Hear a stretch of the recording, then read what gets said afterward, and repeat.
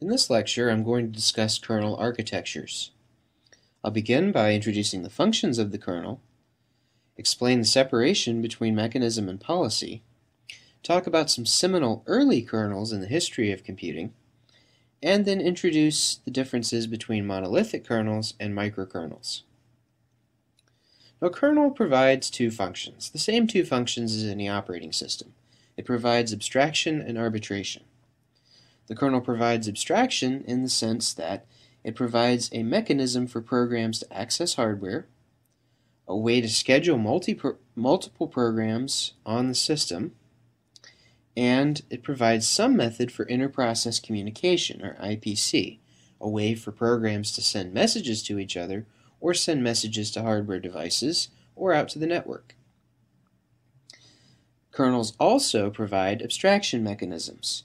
They ensure that a single process or running program can't take over the entire system.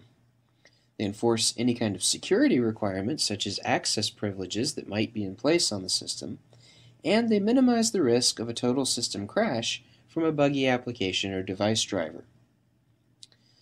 It's important to distinguish between mechanism and policy when discussing the internal components of an operating system.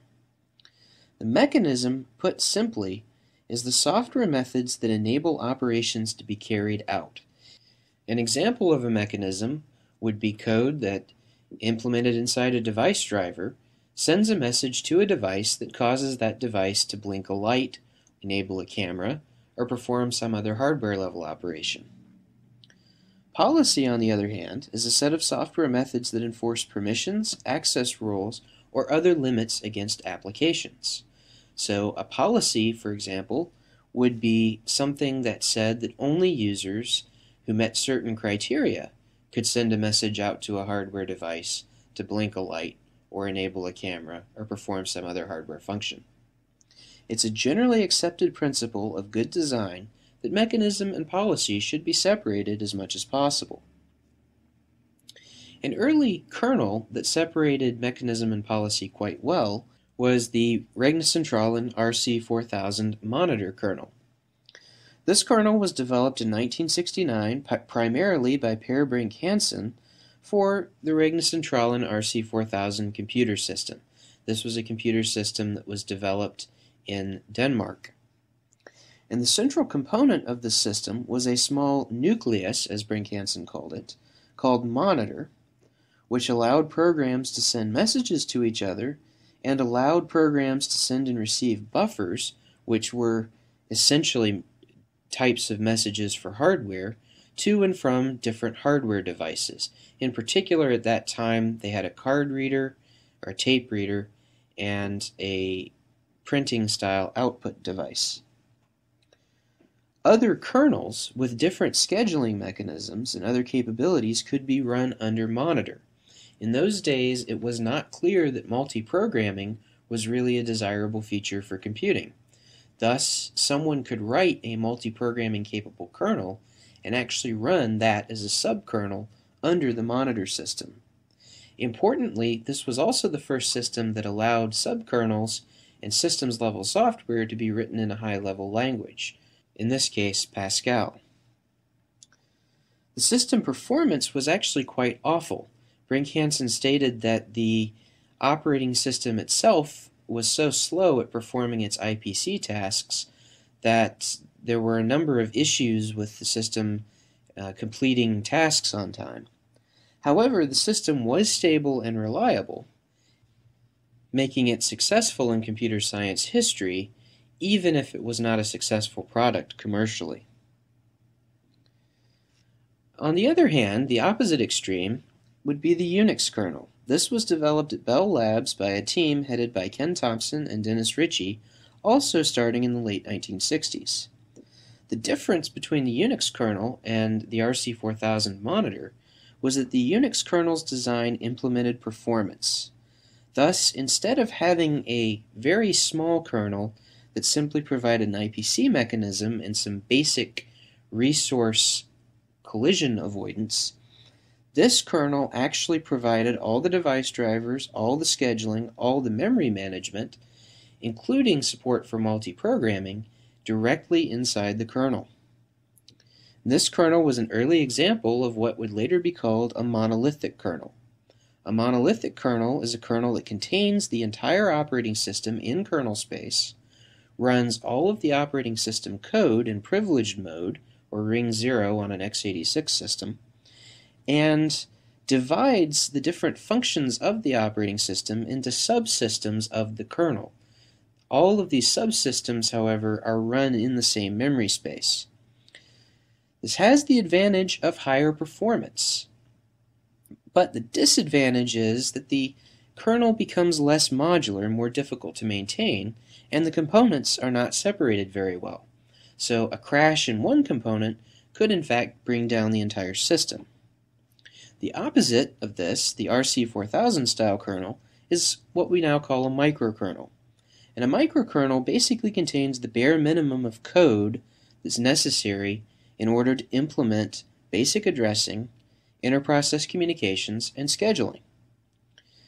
This basic amount of code runs in kernel space, and everything else runs in user space, often with lower privileges. As a general rule of thumb, microkernels contain less than 10,000 lines of code. Microkernel-based operating systems tend to be quite modular because they divide the operating system functions between the kernel and a set of servers that run in user space. However, because many of the core functions of the operating system are performed by user space components, which have to communicate with each other via the kernel, performance does suffer. Thus, most kernels that are in use today are a hybrid of these two designs. I'm going to introduce Murphy's Law of Reality, sort of an extension of the Murphy's Laws with which you may be familiar. And my definition of Murphy's Law of Reality is simply that reality is the hazy space between the extremes of competing academic theories in which everything is wrong in some way, at least according to the theories. This idea of a hybrid kernel architecture is a controversial one. Some people do not like to use this terminology at all. Many people prefer to keep the binary classification of monolithic kernel and microkernel. However, if we look at modern kernels, typically the monolithic versions of modern kernels are broken into modules that can be loaded and unloaded at runtime. This helps to increase maintainability of the kernel. And true microkernels today would have unacceptable performance.